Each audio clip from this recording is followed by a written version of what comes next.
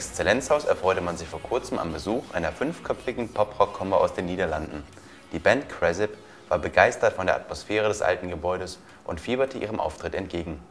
Well, we really like the building where it's in. It's very beautiful, and the venue is quite small. But I'm very curious how many people there are going to be and to the sound, because that was quite difficult during the sound check. But I'm looking forward to it. Auch nach mittlerweile 9 Jahren Bühnenerfahrung bleibt das Lampenfieber noch nicht aus.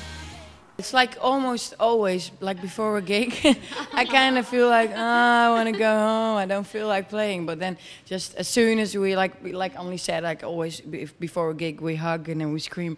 And then it's like gone, and then you just like, it's the best thing in the world there is. But it's just like always because you're a bit nervous or you're tired and you're not in the mood. But as soon as you see the stage and the audience, and even if there's not a lot of audience, you just always get in the mood. Auf ihrer What You Waiting For Tour spielten sie ein Lied immer besonders gern.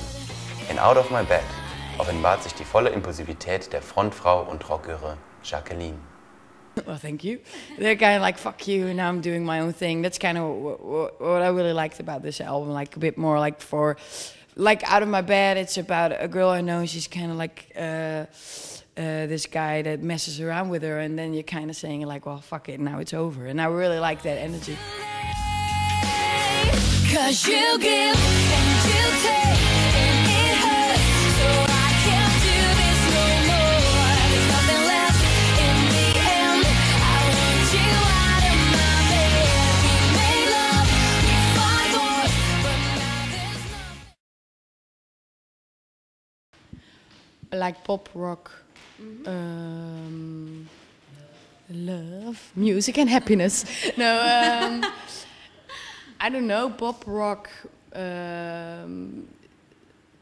help me out, because I really don't know. It's difficult. We always just say like, listen to the album, and please.